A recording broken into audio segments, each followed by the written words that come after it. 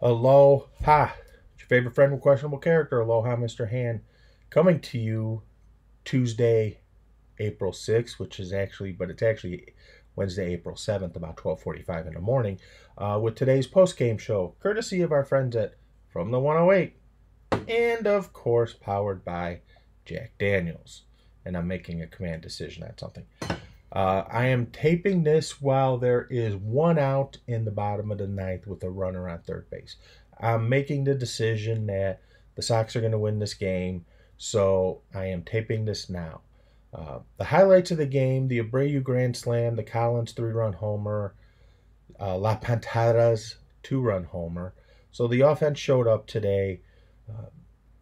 Unfortunately, more defensive bonehead plays, gaffes, goofs, whatever you want to call it. Nick Madrigal, it looks like, I don't know, he doesn't look like he's into it or something. Like something's in his head, because he had the one play that he botched, which led to the Giolito's third inning, I don't want to say meltdown, but extension, if you will, because Giolito probably threw at least 20 to 25 more pitches in that third inning than he needed to, because of that play, and then the Vaughn play out in left field where Vaughn almost had it but didn't quite come up with it.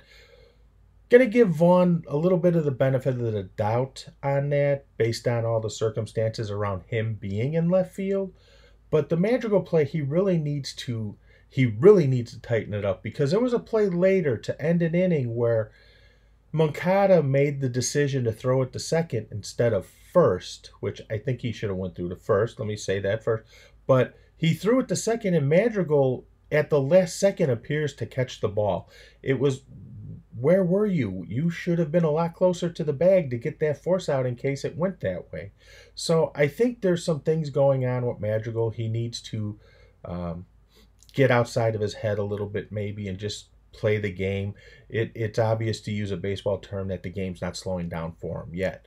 So I think he just needs to relax. He might be pressing a little bit, needs to relax and let the game come to him instead of trying to force everything. But aside from that, Sox should win. We got 2 outs now. It is 10-4 in the bottom of the ninth. So like I said, it's 12:45 in the morning. I'm making the command decision that they won this game. So without further ado, and again, might not be as big of a shot, because as you can see, it's all that's left there. So we'll go with that. Yeah, that's a small one today, but like I said, not much there. So here's to victory. Cheers. Thanks a lot, everybody. Talk to you later. And with that, I'm out. Bang.